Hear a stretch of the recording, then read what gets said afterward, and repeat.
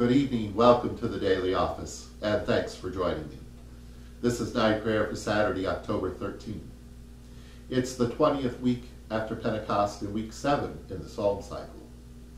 The scripture for this service, Psalm 137, Acts 25, verse 13 to 27. And join me now in singing verse 6 of Psalm 95 to the tune of St. Columba. All praise to you, eternal God, and Jesus Christ our Savior. Holy Spirit, three in one, our light and our salvation. Our help is in the name of God Most High, the maker of heaven and earth. Let us confess our sins to God. Together. O merciful God, we have sinned through our own fault, in our thoughts and words and deeds, and in what we have failed to do. We have not loved you with our whole hearts. We have not loved our neighbor as ourselves. We beseech you, overlook our faults, cast our sins behind your back, that we may serve you and praise you all the days of our lives. Amen. And may Almighty and merciful God grant us forgiveness of all our sins, and the grace and the comfort of the Holy Spirit. Amen.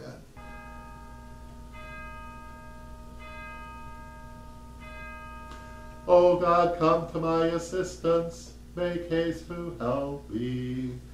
Glory to you, source of all being, eternal Word and Holy Spirit, as in the beginning, so now and forever. Amen. Alleluia, by the rivers of Babylon we sat down, and there we wept as we remembered Zion. Alleluia. Psalm 137, and please recite it with me. Alleluia, by the rivers of Babylon we sat down, and there we wept as we remembered Zion. And we hung our harps upon the willows there. For it was there that our captors told us to sing a song. They that oppressed us required of us joy, saying, sing us one of the songs of Zion.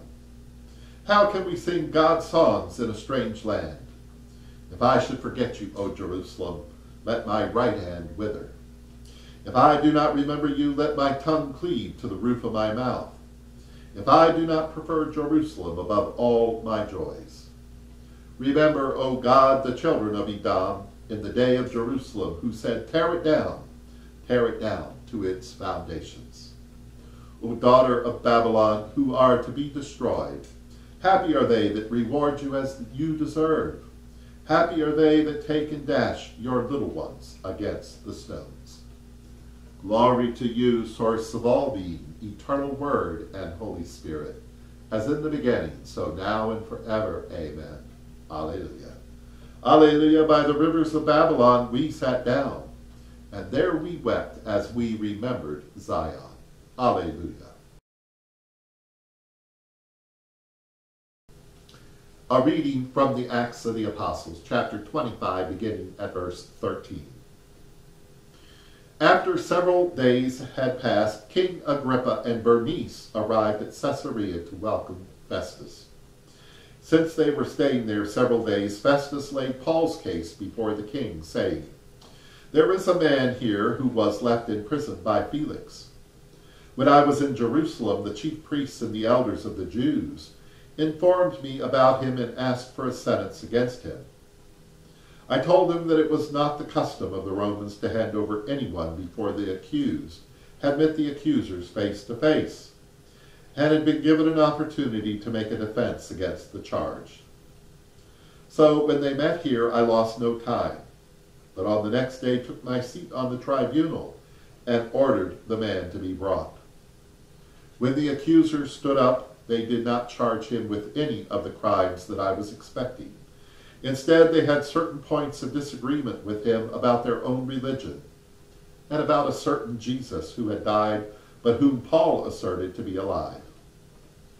Since I was at a loss how to investigate these questions, I asked whether he wished to go to Jerusalem and be tried there on these charges. But when Paul had appealed to be kept in custody for the decision of his imperial majesty, I ordered him to be held until I could send him to the emperor. Agrippa said to Festus, I would like to hear the man myself. Tomorrow, he said, you will hear him.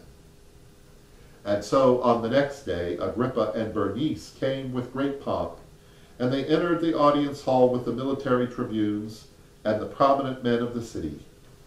Then Festus gave the order, and Paul was brought in. And Festus said, King Agrippa and all here present with us, you see this man about whom the whole Jewish community petitioned me, both in Jerusalem and in here, shouting that he ought not live any longer. But I found that he had done nothing deserving death. And when he appealed to his imperial majesty, I decided to send him. But I had nothing definite to write to our sovereign about him. Therefore I have brought him before all of you, and especially before you, King Agrippa, so that after we have examined him, I may have something to write. For it seems to me unreasonable to send a prisoner without indicating the charges against him. Here ends the lesson.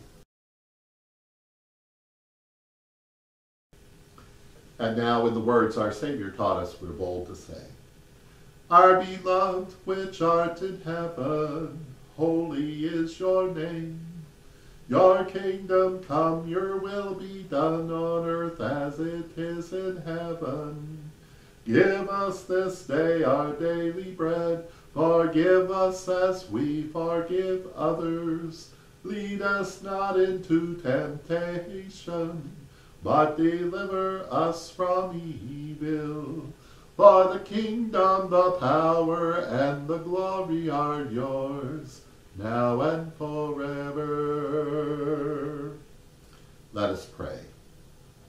O God, we are desolate apart from you, for it is only in you that we find our joy.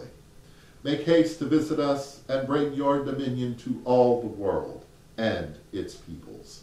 In Jesus' name we pray. Amen.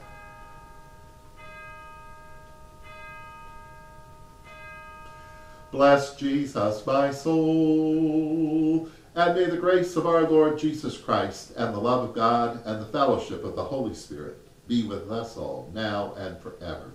Amen. Alleluia.